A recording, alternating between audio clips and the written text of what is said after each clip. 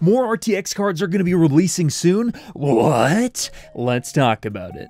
Before that, make sure to subscribe and click the bell icon so you never miss another video.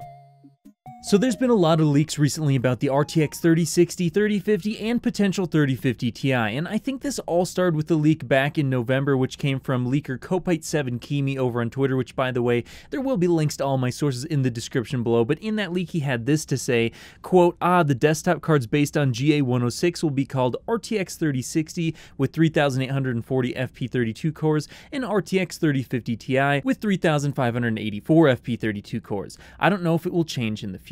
Then he said, really, RTX 3060 will get 12 GB GDDR6 and RTX 3050 Ti will get 6 GB. Then the next bit of news came from videocards.com recently, where they posted an article stating that apparently the RTX 3080 Ti, 3070 Ti, 3060, and 3050 would all be launching in January. And according to them, quote, Nvidia RTX 3060 is expected to launch in 2 variants. The 12 GB model should feature 3840 CUDA cores, while the RTX 3060 6GB is rumored to offer 3584 CUDA cores. So that kind of lines up with that previous leak from Komiku, where apparently one was going to have 3840 and the other was going to have 3584. Now the only difference between these two leaks is that apparently now, according to videocards.com, the RTX 3050 Ti is going to be just called another RTX 3060, and I'm not entirely sure whether or not that'll be the case. It might just be called a 3050 Ti after all, but it does look like these two leaks are starting to line up. And then finally we had one more leak recently where, according to Laptop Video To Go, there's apparently some HP OEM drivers listed with some device IDs that were translated, a few of them into being GA106 cards, which should be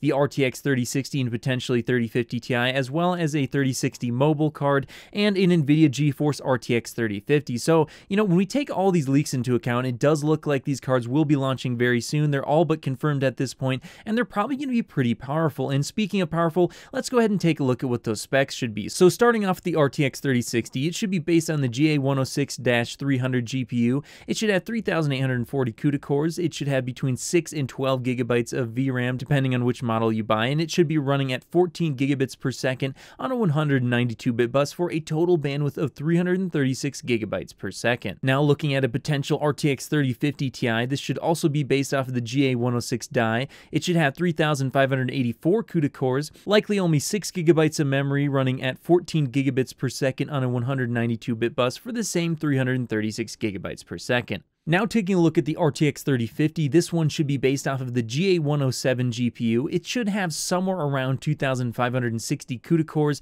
and it should have either 4 or 8 gigabytes of VRAM. Now I'm not entirely sure on this one, and VideoCards does seem to think that it's going to be 4 gigabytes of VRAM, but I wouldn't be surprised if it ended up with 8 gigabytes as an option as well. Now that memory will also likely be running at 14 gigabits per second on a 128-bit bus for a total bandwidth of 224 gigabytes per second. And those specs do sound pretty impressive, considering that these are kind of entry to mid-range GPUs, but, you know, how are they going to perform? And here's where I'm thinking they're likely going to be sitting in the stack. Now, if we compare them to the 20 series cards, I would assume that the RTX 3060 should be somewhere around the performance of a RTX 2070 Super. The RTX 3050 Ti or the cut-down 3060, whatever they end up calling it, should be, you know, a little bit faster than the RTX 2070, but probably not by too much. And then the RTX 3050 should be probably a little bit faster than an RTX 2060. So that is pretty good, as long as we do end up getting those decent VRAM counts, because, you know, if we end up with a 3060 that only has 6 gigabytes of VRAM and a 3050 with only 4 gigabytes of VRAM, well, that's going to start to really hurt a few years down the line. And a lot of people who go out and buy entry to mid-range GPUs do want to hang on to their GPUs for some time. I mean,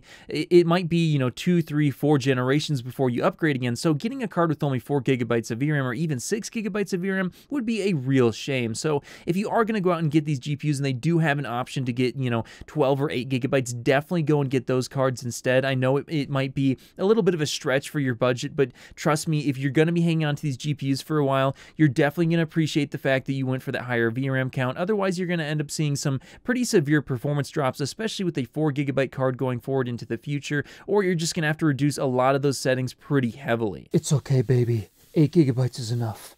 I didn't mean it.